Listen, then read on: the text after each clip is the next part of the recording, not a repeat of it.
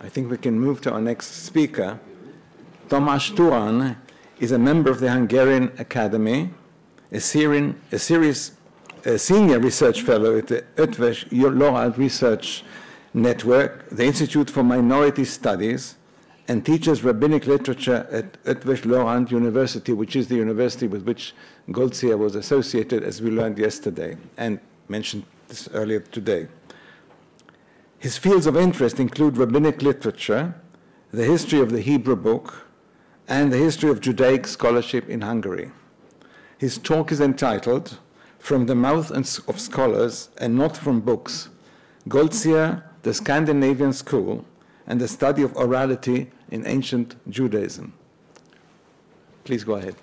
So let me start by saying that Goldziher was an emotional man, and he had very strong loyalties towards both Hungary and Judaism and the Jewish people. So I think it is most appropriate that the Hungarian and the Israeli Academies of Science collaborated and joined efforts in organizing this pair of conferences.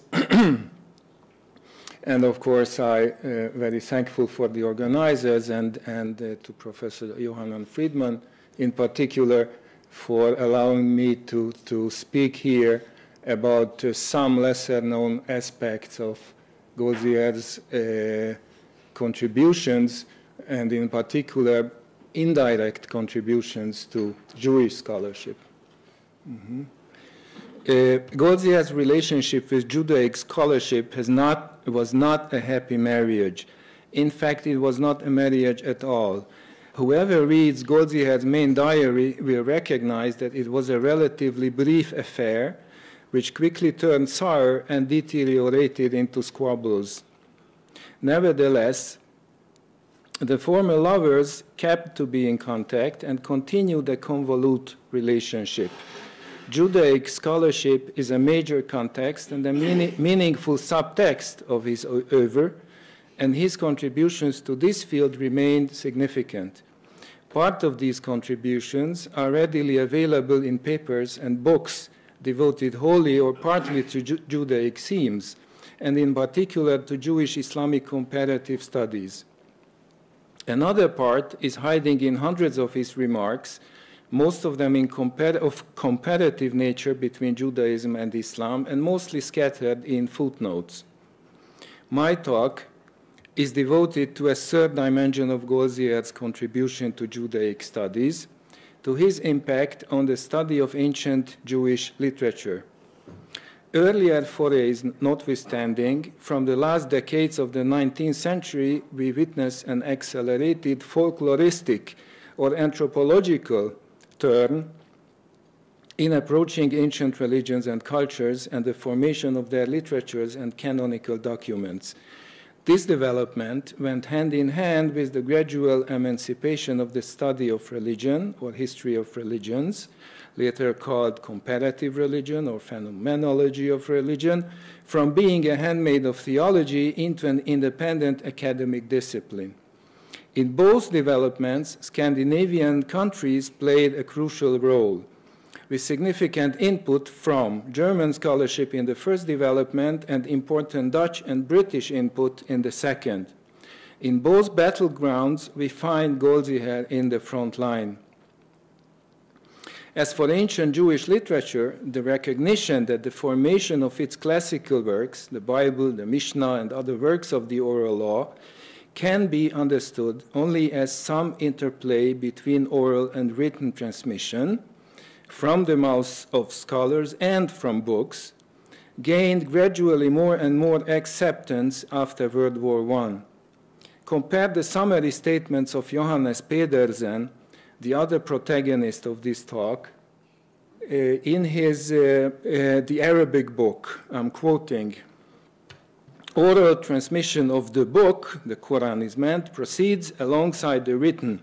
He writes about the Quran, and about exegesis he remarks that a written exposition is not regarded as independent mode of expression, but as a representation of oral communication.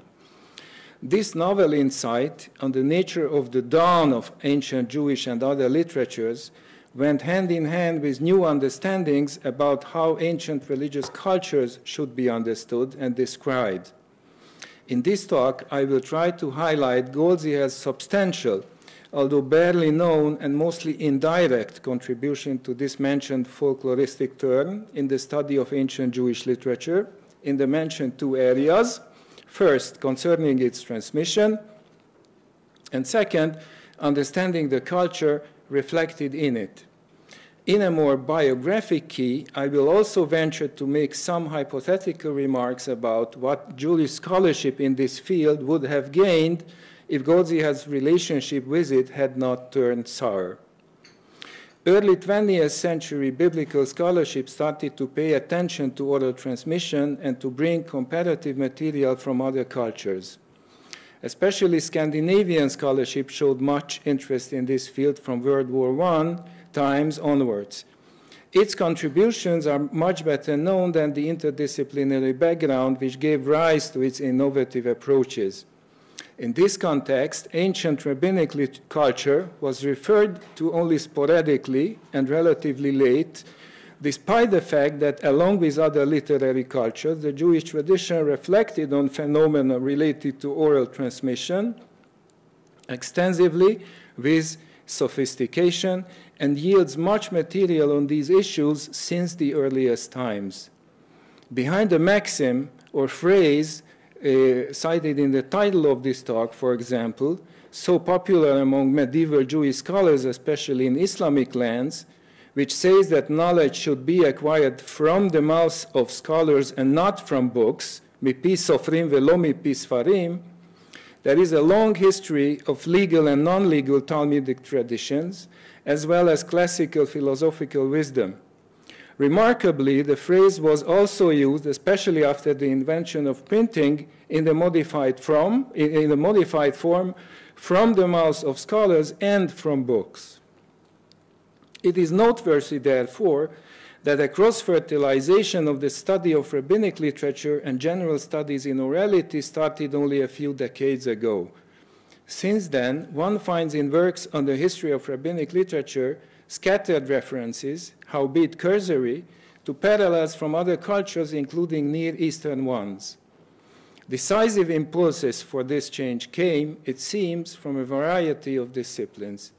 The true extent to which research, and Scandinavian research in particular, in these cultures and disciplines influence the biblical and rabbinic fields deserves closer examination. Goldziher's work had a share in these research developments at an early stage. His entire oeuvre from the beginnings shows how distinct interest in oral modes of expression in all the cultures and religions that he studied and investigated. I mean by this not only the oral transmission of legal and literary traditions, but also verbal rituals such as prayer, vows, spells, etc.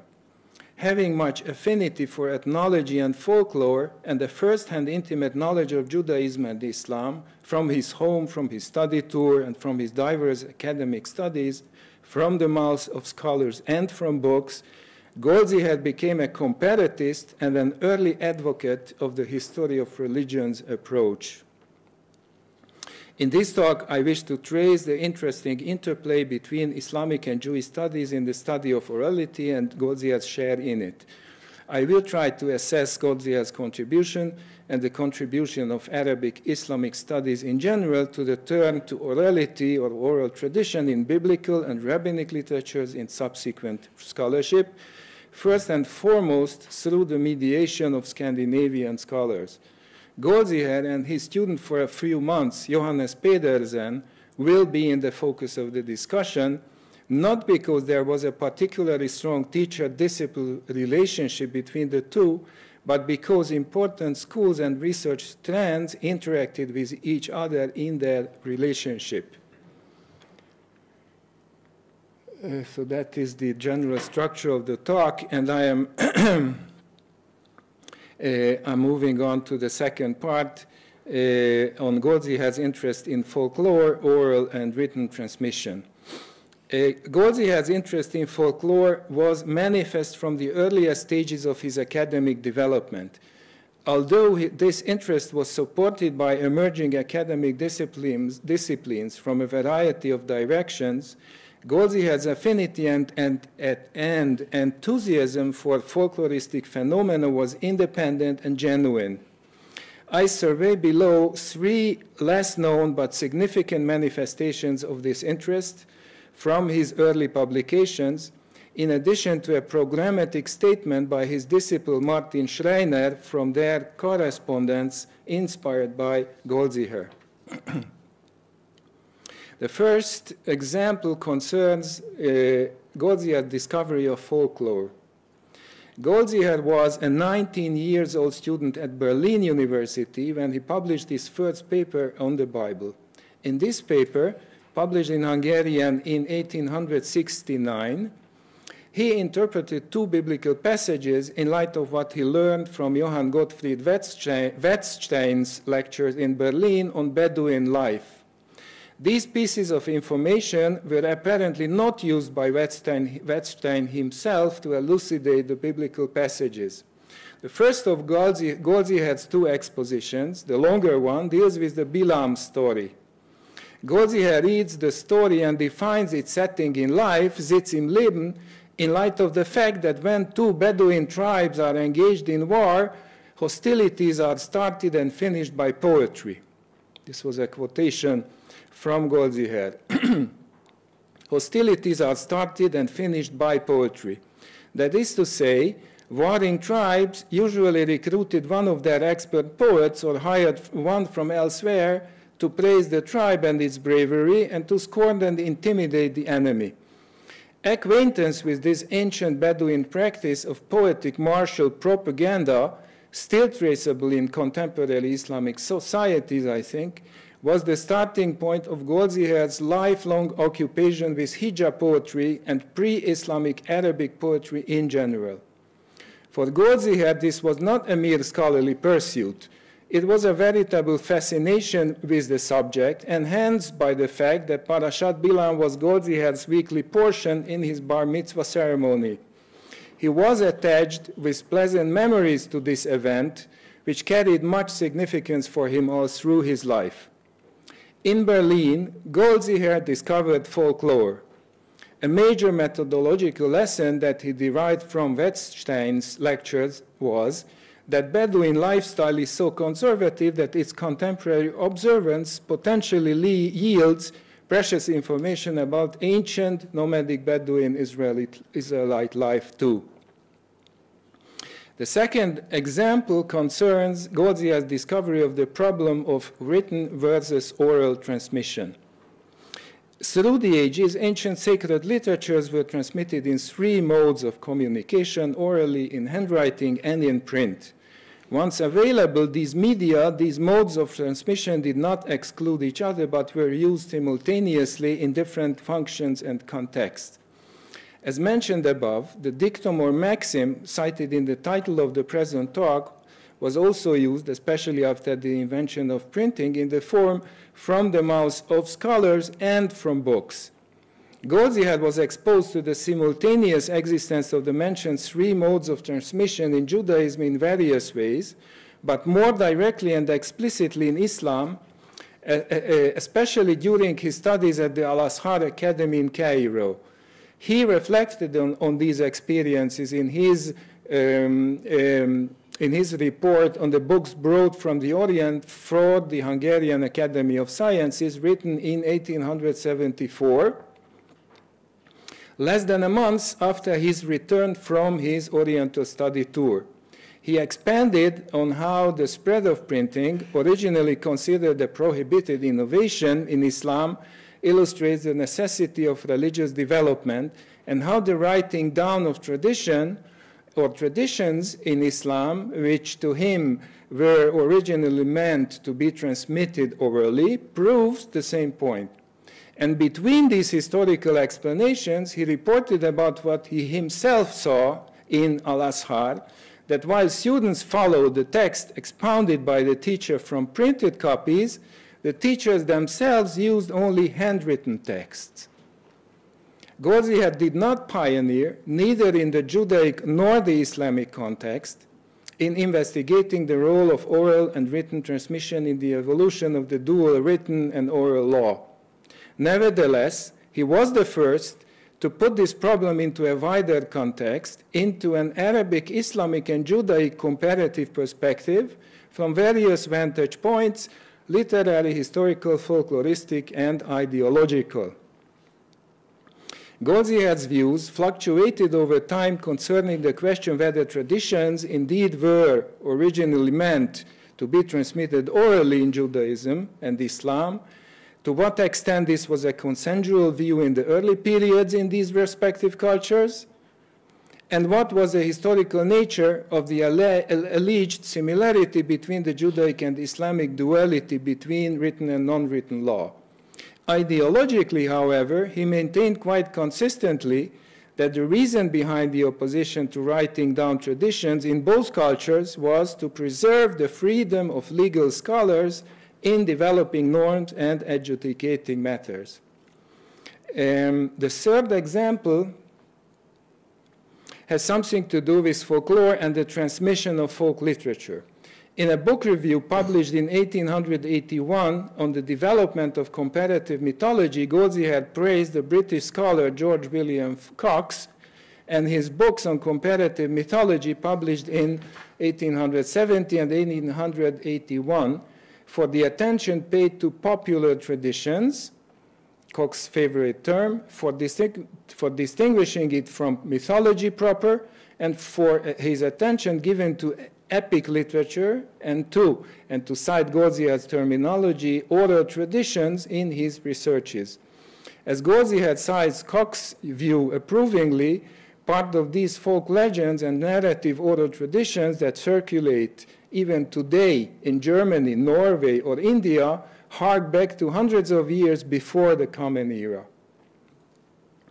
And fourth, finally, let us listen to echoes of Goldziher's work on Hadith from a rabbinic angle, preserved in a letter by Martin Schreiner, a graduate of the Rabbinical Seminary of Budapest and one of Goldziher's outstanding disciples. The letter I'm going to quote was written by Schreiner to his mentor, Goldziher, while the former, Schreiner, prepared the index to the second volume of the letters Muhammedanische Studien in 1890.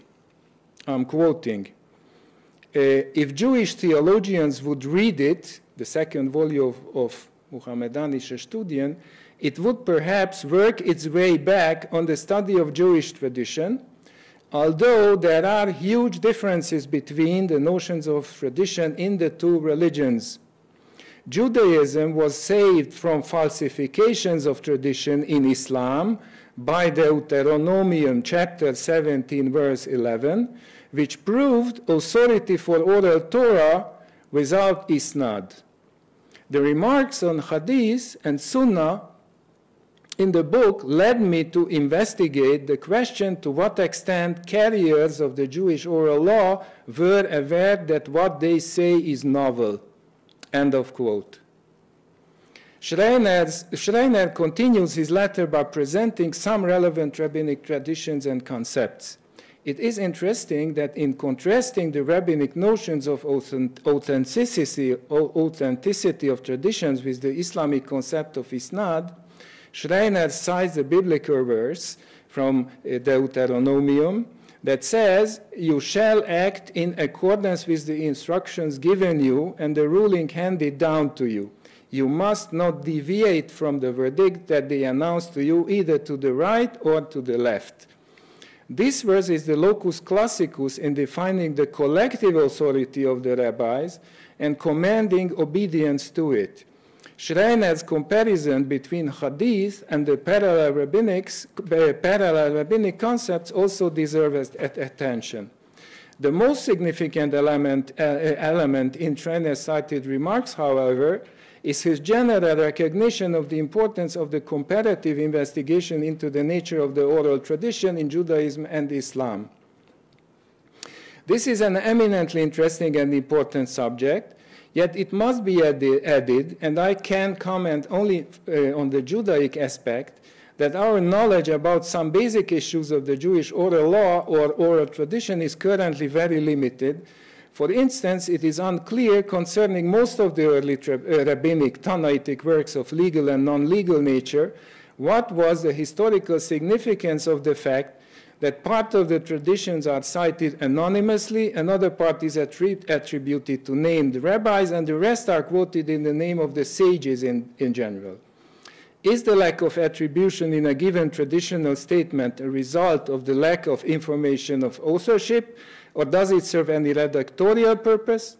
The sages of the Amoraic period frequently tried to find named authorities behind statements cited anonymously in Tannaitic sources.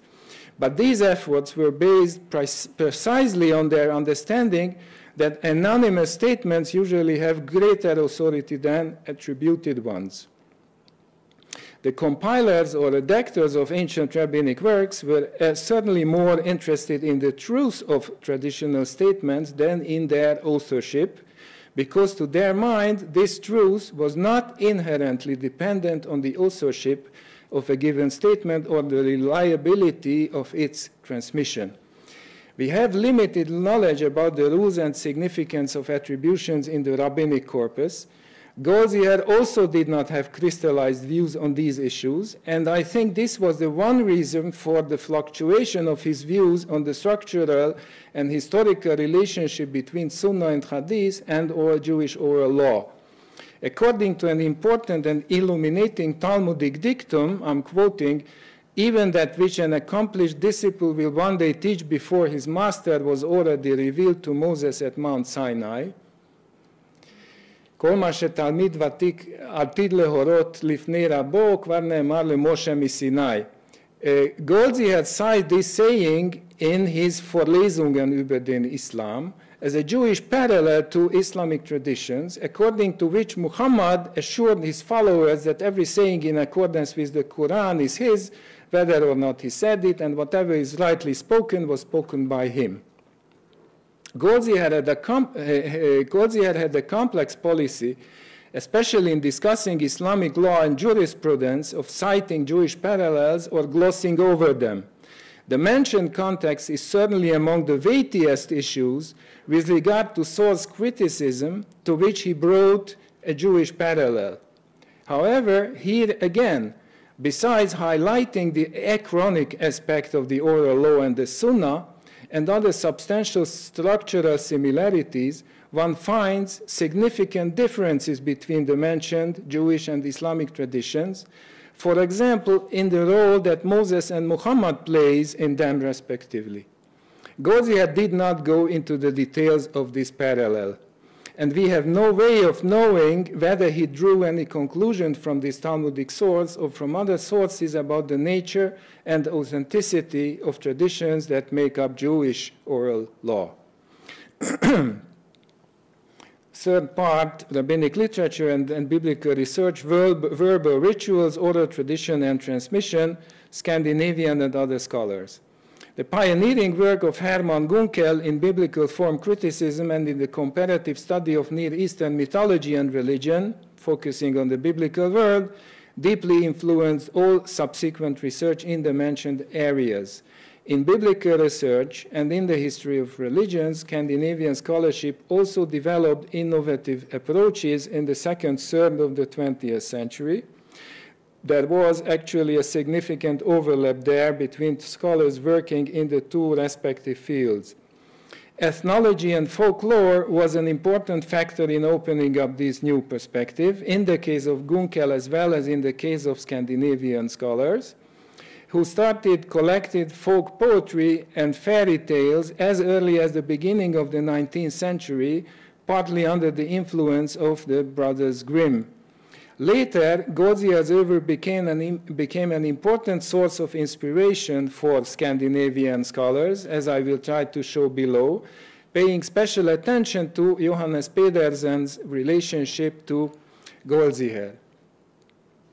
Besides his major studies on the origins of Hadith, on pre-Islamic Arabic poetry and the poet-prophet diviner, much of Goldziher's work, as noted above, dealt with verbal rituals, speech acts, and oral transmission in Islamic or Jewish contexts, or both, prayer, magical formulas, oaths, etc. These works started to draw attention in biblical research from the beginning of the 20th century, particularly in Scandinavia. In Scandinavian countries, we see a strong emphasis on Hebrew and Arabic in Semitic philology, and between biblical and Islamic research, see, for example, here is a list.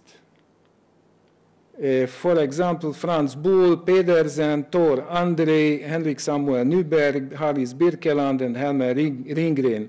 The study of Iranian cultures and religions also played an important part among Scandinavian Semitists. In the study of biblical religion and religion in general, an anti-evolutionist stance was prevalent, and approaches of comparative religion was preferred over theology.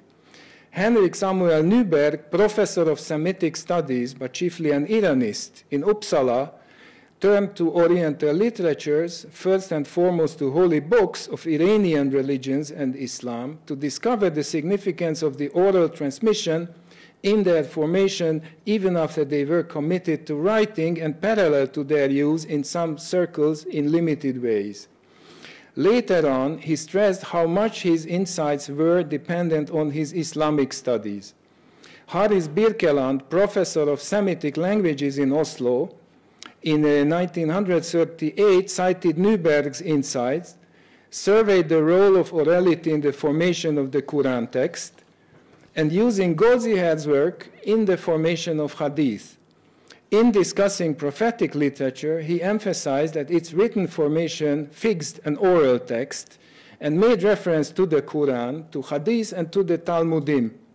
Subsequently, severe criticisms were raised from within Scandinavian circles, by Georg Widengren, for example, against radical forms of the theory of oral transmission of the Hebrew Bible, and the theory has been ignored altogether in many segments of biblical scholarship worldwide, particularly in Germany.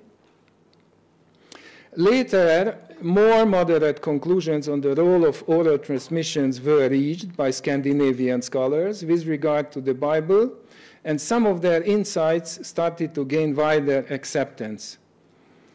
Three quite unduly forgotten publications of Solomon Gantz on orality in ancient and medieval literatures put the question of orality for the first time in a wide comparative context.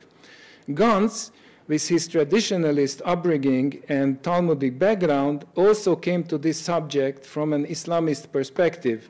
His doctoral thesis, submitted in 1813, dealt with pre-Islamic Arabic poetry. One of his lasting achievements was to collect and interpret data on orality from the Bible itself. In his relevant article, as in his other articles, parallels from Arabic Islamic culture abound and dominate the panorama.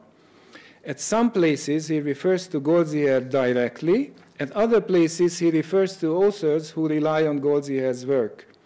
Gantz's article propounds the thesis that in the First Temple period, the written Torah was not widely circulated and accessed. It was deposited in the temple and was publicized only in Ezra's times.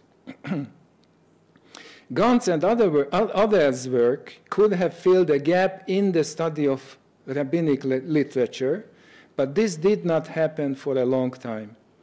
The question whether the Mishnah was written down when it was finally redacted in the early 3rd century occupied the minds of numerous rabbinic authorities since Gaonic times and numerous modern scholars of the Wissenschaft des Judentums.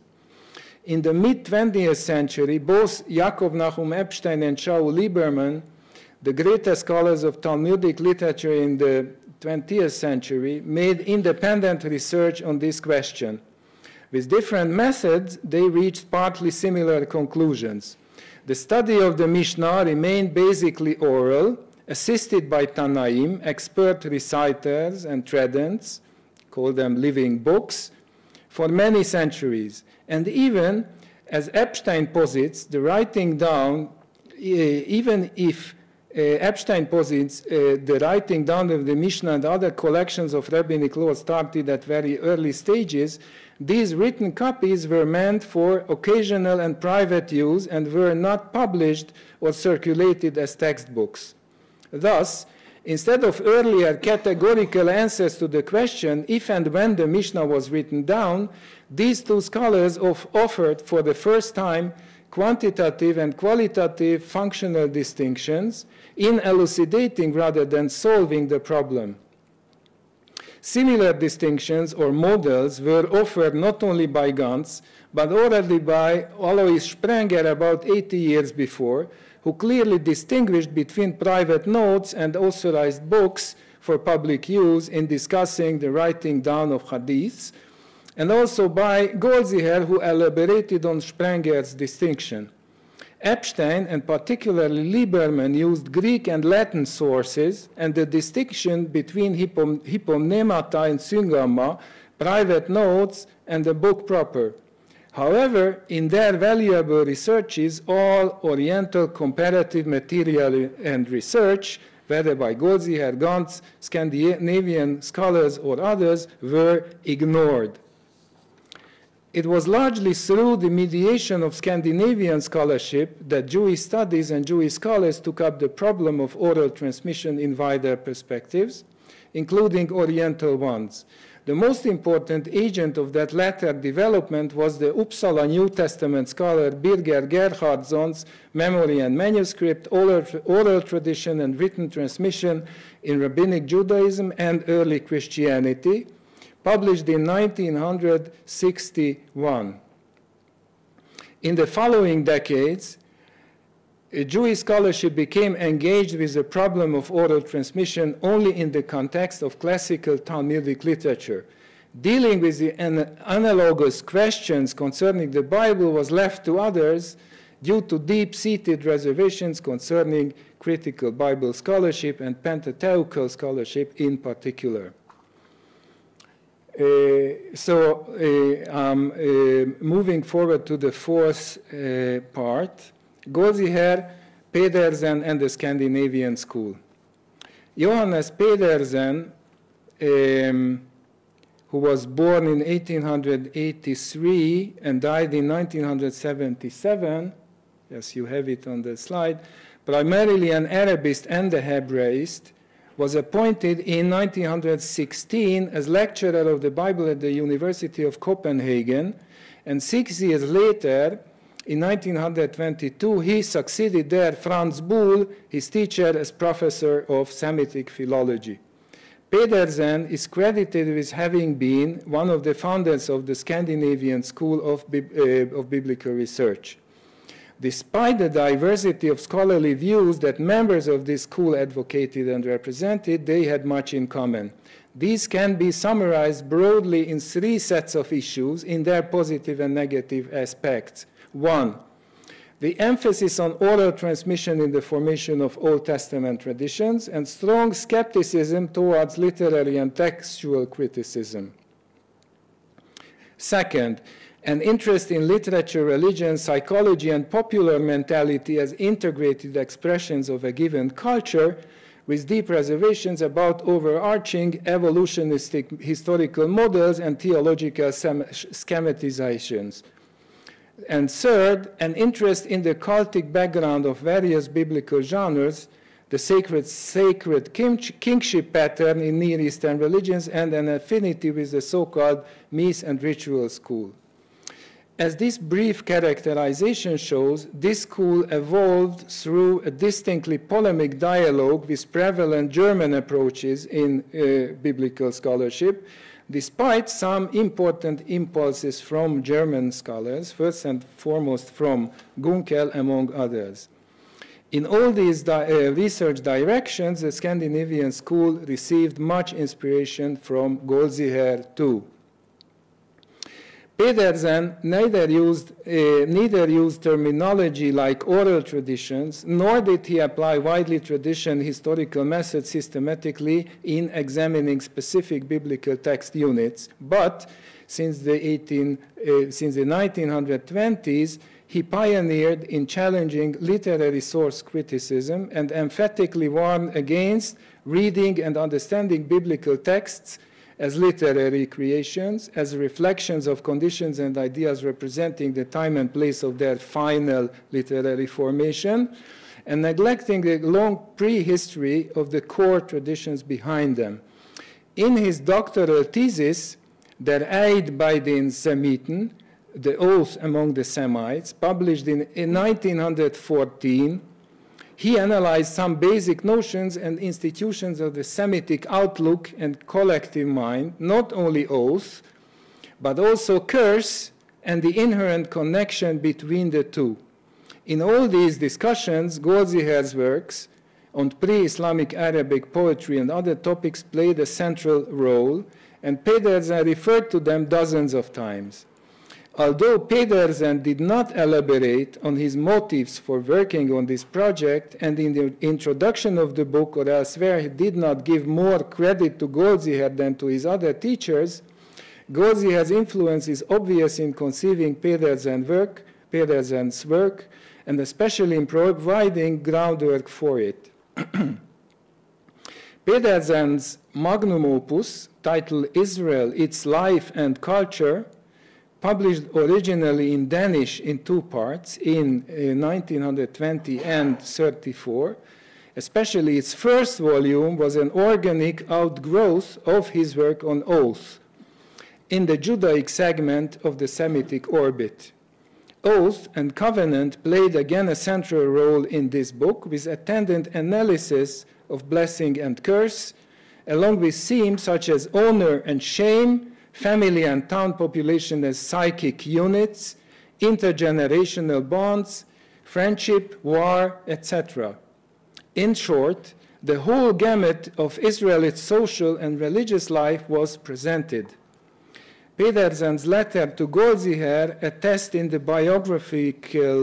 biographical dimension too that this seminal book was a natural extension of Pedersen's work on the Semitic oath, and that he started to make preparations for it already in 1913.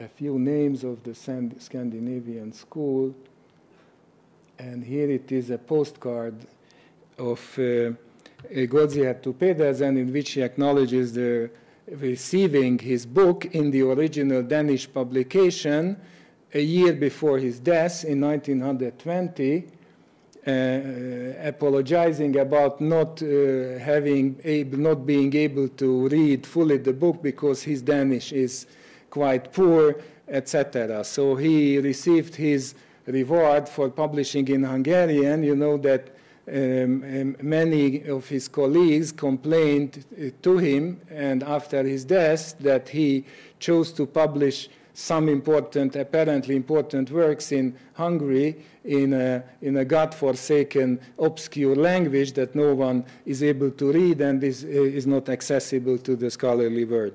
So that was a sort of reward from him getting that Danish book.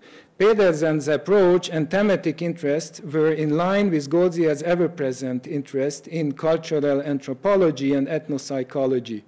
Having realized that the essence and function of pre-Islamic Arabic poetry, performed and transmitted essentially orally for a period of time before committed to writing, cannot be grasped well by literary methods and aesthetic criteria.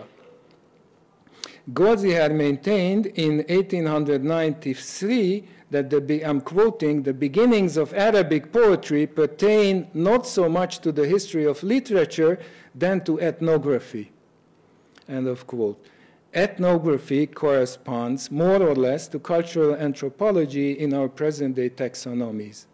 There was a deep inner affinity between Pedersen's and Goldziher's scholarly interests, and therefore it is clear that it was much more than a courtesy and rhetorical flourish when Pedersen opened his article published in the first Goldziher Festschrift, published in 1948, as follows, quote, "With the ancient Arabs and the art of the spoken word played an overwhelming role. How strong was the power of the word had been pointed out by Goldziher." It is important to add, however, that Wilhelm Peter Grönbech, philologist and professor of the history of religion at the University of Copenhagen, shaped Pedersen's interest and approach apparently even more deeply than Goldziher. In any case, orality in ancient Near Eastern religions and the role orality plays in the transmission of corresponding literatures, blessing and curse, became central themes in subsequent Scandinavian scholarship. They remained central in the later work of Pedersen himself too, with frequent references to Goldziher's works. Pedersen and Goldziher corresponded since 1910. While working on his dissertation, and as the last stop in his study tour in Leipzig, Leiden, Paris, and Berlin, Pedersen spent 3.5 months in 1912 studying with Goldziher in Budapest. I was told by Professor László Márton Pákozdi, an eminent Protestant theologian in Hungary who knew, I think, personally Pedersen and a number of other Scandinavian scholars, that in preparation for his studies with Goldziher in Budapest, Pedersen also learned Hungarian at some level. In 1912, finally, a few months after studying with Goldziher, Pedersen submitted his Habilitationsschrift, and their correspondence provides further information on Goldziher's influence and their relationship. I'm not quoting, I'm not bringing this correspondence here. From Goldziher's diary, we know that he was interested in the oath of Arabic, in the oath in Arabic culture, assembled much material already by 1902, and planned to publish a work on it as the third volume of his Abhandlungen zur arabischen Philologie. These facts are touched upon in the Goldziher-Pedersen correspondence too. Goldziher's plan, however, was never realized. Pedersen's work was probably another reason for abandoning this project. A letter of Pedersen after Goldziher's death to Goldziher's son suggests that the former's work on oath may not have been the decisive factor that prevented Goldziher from compiling his work on oath. In any case, Goldziher published numerous articles related to this theme. Like Goldziher, Pedersen became fascinated with Islam as a culture of learning, as he found in Al-Azhar in Cairo. Research into the ancient Jewish mind was conducted for a long time in isolating theology and religion from other spheres of life, and even these were investigated through the lens of Christian theological concepts. Pedersen was not interested in universalistic, supersessionist, or evolutionist approaches to biblical or Jewish religion. He advocated looking into particularities of Israelite life and culture in its own terms. Based on its program, blessing and curse, honor and shame, etc., it seems to be appropriate to characterize his book on Israel's life and culture as belonging to historical, cultural anthropology, and ethnopsychology. Concluding remarks. I don't know where I stand vis-a-vis the timeline and the time frame. Okay. One, I have three concluding sets of remarks. The first is, both Goldziher and Pedersen were outstanding Semitic philologists who, however, were not ready to miss the forest for the trees. grand evolutionistic historical and theological schemes started to lose ground in the second half of the 19th century in the study of Near Eastern cultures too, parallel to the emergence of a number of disciplines. In their respective generations, both scholars pioneered in opening their field, Goldziher in Islamology, Pedersen mostly in biblical studies, to new perspectives such as ethnography, ethnopsychology, folklore, and cultural anthropology. Second, besides Gunkel and Grönberg, Goldziher also had his share in shaping the approaches characteristic of Scandinavian research on ancient Judaism and in shaping modern research into religion and tradition criticism, particularly of the Hebrew Bible. In the 20th century, we observe a certain methodological convergence between research into the written law, the Bible, and the oral law, Talmudic Midrashic literature. That is to say, the phenomenology of oral transmission started to make inroads to the study of the Bible, and textual criticism conquered the study of rabbinic literature. After World War I, we see another cross-fertilization, this time between scholarship on Islam and Judaism. In his obituary on Goldziher, Pedersen remarked that Goldziher applied biblical source criticism to hadith. It is probably no less justified to look at things the other way around and to see in Scandinavian scholarship on ancient Judaism the transfer and consolidation of approaches developed also by Goldziher in the field of Arabic Islamic studies that were inspired by ethnopsychology and folklore. Goldziher was among the first to explore oral and other popular forms of culture in Islamic and pre-Islamic societies and developed an integrated view about the cultural and religious history and phenomenology of Islam. Moreover, beyond biblical source criticism mentioned by Pedersen, Goldziher applied to Sunnah and Hadith also the 19th century agenda of research on Jewish oral law. Thus, we are witness, to use a linguistic term, to a reborrowing process. Goldziher pioneered in developing and transferring methods of research of ancient Jewish literature into Arabic Islamic studies. His approaches made their way back to biblical research and the study of rabbinic literature, particularly in Scandinavia. And from Scandinavia, these studies generated, primarily through Gerhardson's study related to the New Testament, renewed interest in Judaic scholarship in orality in rabbinic literature. The third and final concluding remark. This reborrowing or detour leads us to the barren yet natural question, what would have Goldziher accomplished had the center of gravity of his research remained in Judaic scholarship?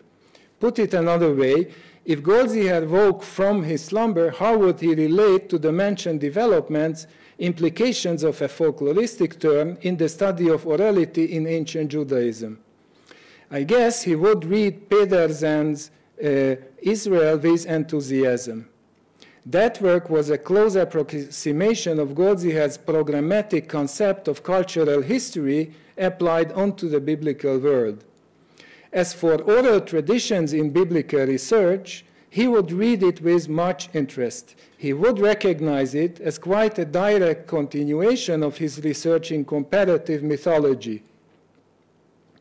And with regard to orality in the formation of rabbinic literature, he would follow also this theme with strong interest.